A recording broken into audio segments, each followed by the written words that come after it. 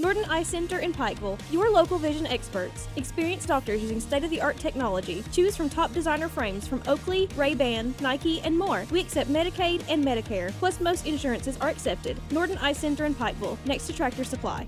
Pikeville City Tourism will be holding their 13th annual Nightmare on Main Street event on Thursday, October 26th.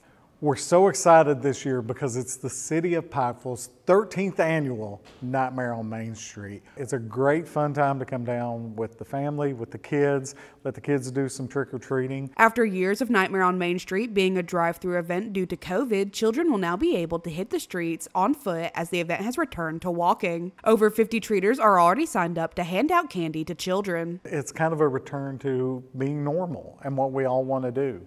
You know, for years we did Nightmare on Main right here in the Appalachian Wireless Arena, which was all well and good to an extent, and it was great for mom and dad. It was great for us. It wasn't great for kids. They want to walk down the street. They want to say trick or treat and hold out their bag. Nightmare on Main Street will begin at 6 p.m. on Thursday, October 26th. The trick-or-treating will take place along Main Street, 2nd Street, and Division Street, with the Thriller Zombie Walk taking place on Huffman Avenue. For more information, you can visit the Pikeville City Tourism Facebook page. For Mountaintop News, I'm Kelsey Fidel.